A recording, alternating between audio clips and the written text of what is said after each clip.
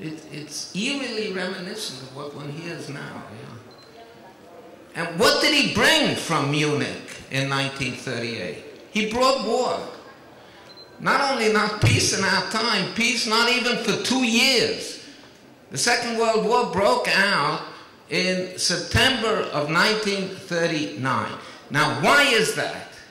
Because he was giving Hitler an incentive. I'm not talking about the Holocaust, okay? Just look at this as a war between the West and between the Allies and the Germans, okay? Never mind the Holocaust. I'm not looking at it from that point of view at all. It's just a war. A very horrible war, but just let's look at it from the point of view of a war.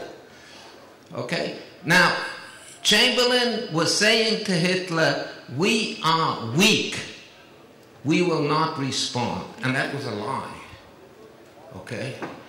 So he was signaling weakness to Hitler, and Hitler believed him and attacked Poland, and that brought about the Second World War. So when you're really strong and you signal weakness, that's what brings war. Those are the incentives for war. What about disarmament? Disarmament, does that make an incentive for peace? You know, I spent a good bit of time. I immigrated to Israel in 1956, so that's 55 years ago. But I spent a good bit of time in academic centers in the rest of the world. And in Cambridge, Massachusetts, I once saw a facetious bumper sticker which said, "One nuclear explosion can ruin your whole day."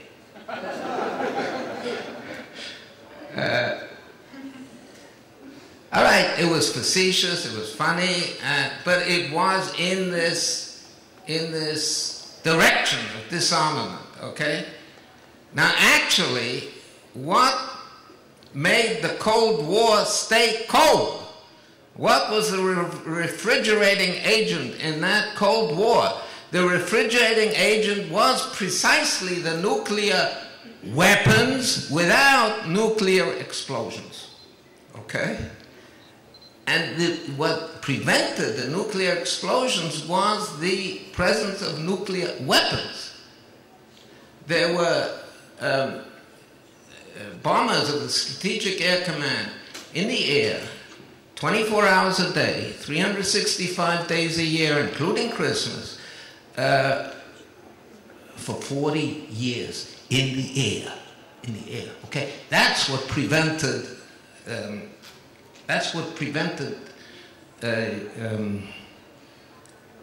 the Cold War from becoming hot. Okay? One last example, the Pax Romana. Ladies and gentlemen, I hate the Romans, yes? They destroyed our temple. I really dislike them intensely, okay? But they were the world champions. They are the world champions of peace. The Pax Romana, the Roman peace, lasted for 400 years. For 400 years they had peace. And what was their motto? Their motto was, if you want peace, prepare for war. Okay, that's game theory. They understood game theory. They were the first game theorists. Prepare for war, and then you don't have to fight. If you're prepared, and not only prepared with weapons and with soldiers, but also up here. If you're willing to go to war, then you don't have to fight. And there's nobody that put it more better, more succinctly than President Obama. Many people say he didn't deserve the Peace Prize, but I think he did, because of this one sentence in his speech. He's a smart kid, okay? The belief that peace is achievable, that peace is desirable, is rarely enough to achieve it. So he is not in favor of yelling peace, peace all the time. He's not in favor of the posters with the doves. And this was in his Nobel Peace Prize lecture. So for a theoretical, to understand peace theoretically, I think he deserves the prize. Against everybody else who says he doesn't deserve it, he didn't do anything. He did. This insight is important. Now, in the Middle East, I personally, Yisrael Aumann, I'm viewed as a hawk, you know. But the truth is that I want peace. I really want peace. I have what they say, Kabbalot. Yes, I can prove it. Yes, I really want peace, and I don't think that what people have been doing promotes it. How do I get it? How do I get peace? By shouting peace, peace? By concessions? By gestures? By expelling 10,000 people from their homes, like we did 6 years ago in Gush Katif? No, these bring war. Okay? These things that ostensibly are meant to bring peace, what they bring is war, just like Munich, with peace in our time, brought the Second World War. Munich brought the war, not Hitler. Munich brought it. I'm not saying that Hitler would not have started a war later, but in September of 1939, I don't have time to go into the details, it's clear that Hitler did not want war. He thought that the Allies would not respond. We gave them, the Allies, England and France gave them false signals. They cheated Hitler. The expulsion of the summer of 2005 brought the Second Lebanese War of summer 2006, the bombardment of southern Israel and specifically Sderot, the Cast-Lead campaign, and the Marmara disaster. I'm going to skip the next slide. So how do we get peace? How do we actually get it? Yeah. So usually people say to me, Professor Aumann, okay, you convinced us, but what should we do now? So I say to them, well, you guys, you took a china plate and you smashed it on the ground. By the expulsion from Gush Katif, from Gaza in the summer of 2005, and now you're asking me to repair the plate, to glue the pieces together. You know, I don't know how to do it, but still, I'll tell you what I think should be done now. And it's not going to be easy. So the important thing is to convince our Arab cousins that we are here to stay. They don't know that yet.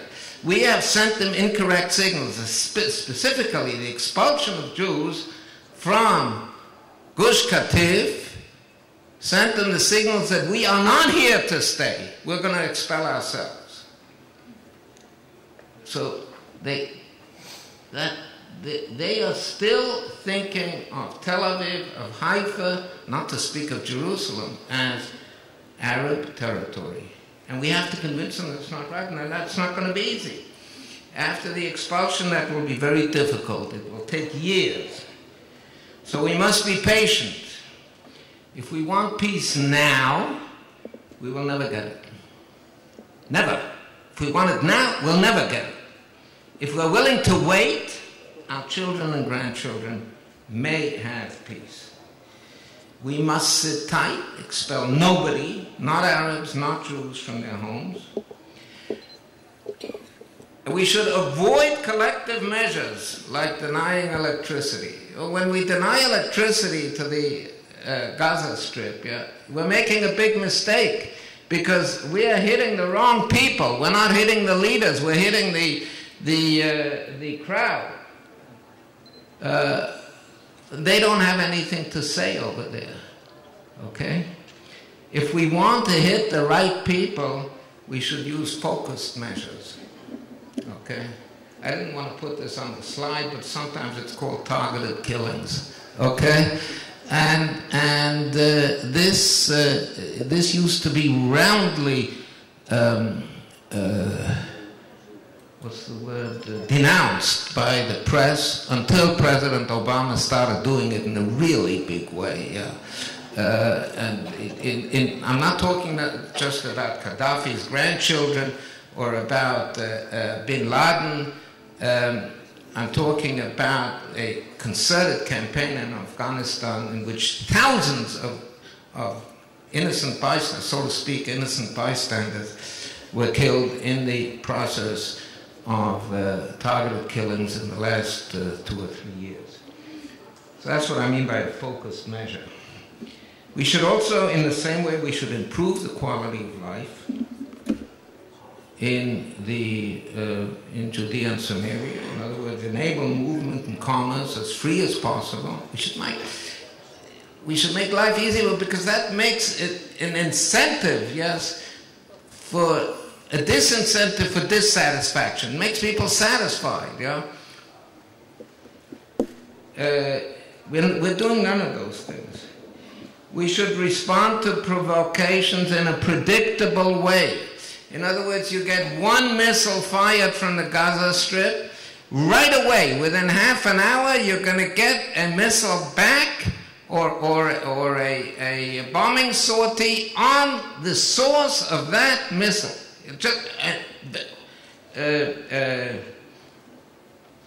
In other words, do it not a big war like the Cast led, but predictable, right away, and that speaks to the element of information. Remember my definition of rationality?